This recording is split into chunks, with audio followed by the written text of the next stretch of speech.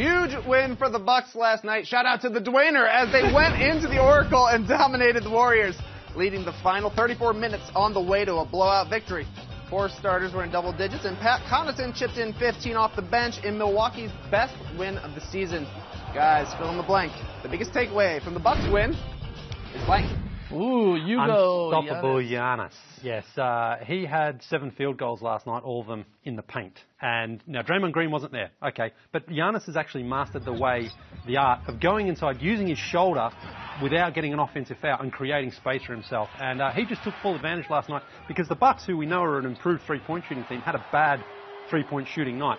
Instead, they just went inside and cashed in their chips there. Very smart play by Budenholzer, and Giannis was just unstoppable. Yeah, I want to focus on Giannis too, and that's why I've got a little map out here. We've got the rest of the Bucks outside the three-point line. There we go, Coach. And Giannis at the rim, because he doesn't fit into this new three-point style that the Bucks have.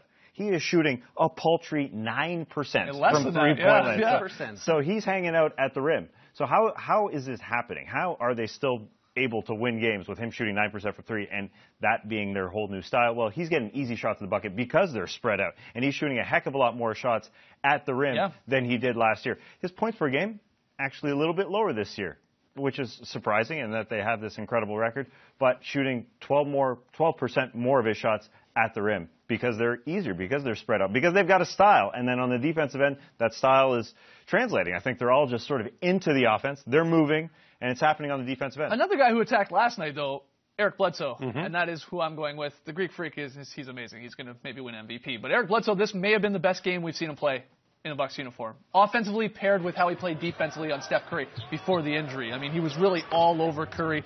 Curry had 10 points on 5 of 14 shooting. Do the math there. Think about that for a second. That's no threes for Steph Curry. Yeah. That's a great job from Bledsoe and the Bucks and the entire defense. But Bledsoe had 26 points, and he was attacking, going inside as much as he could. And this is obviously great for the Bucks. This is a bit of a statement win. I know no Draymond. Still, Steph gets hurt. The MRI, he's going to miss a game. It's nothing too serious, luckily, but that's still a good quality win here from the Bucks. And they're well ahead when Steph was in the game. Yeah, right. So there's no excuse for that part. They basically blew the Warriors out, which is very impressive. On their own floor.